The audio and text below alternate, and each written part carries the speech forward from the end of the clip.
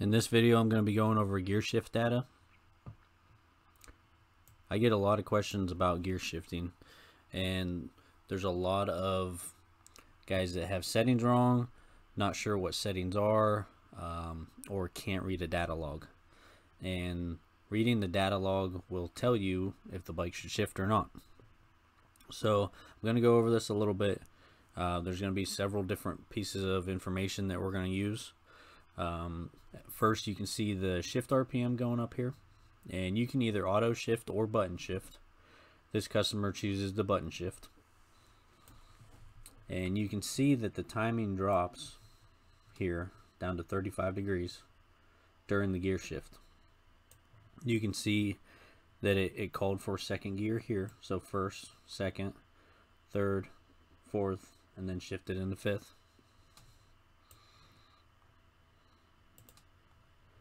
You can see the shift light output, and then the ignition cut gear change.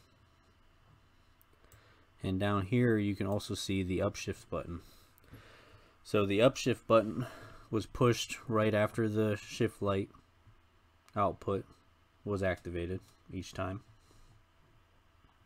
So you can see how long you actually hit the shift button for on each shift.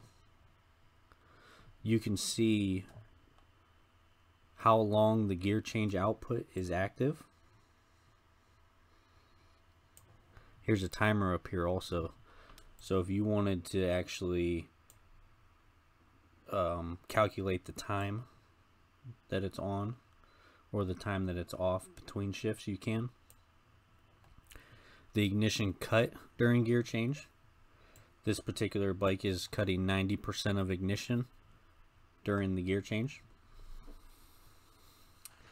And you can also data log shift pressure if you wish. I always recommend data logging shift pressure as long as you have enough inputs. This can be very useful.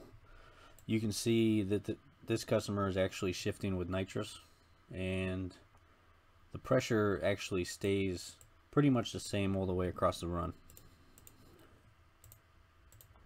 except when the actual solenoid is open. Now, this is very good data because you can see if the solenoid is sticking open or if there's a problem with your air system. I had a customer that during the 1-2 gear shift one time, his pressure would just drop out of nowhere and the bike wouldn't shift past the 1-2 shift, and it's because his solenoid was sticking open.